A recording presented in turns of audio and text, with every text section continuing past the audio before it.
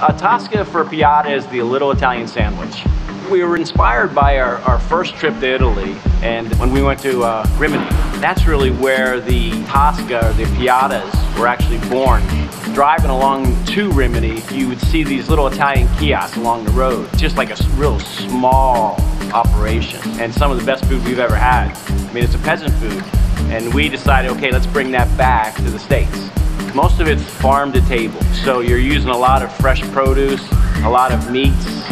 What we do is we actually fold the dough to create layers in the little sandwiches. The real Italian flavors, that's what we're bringing with these little Tascas.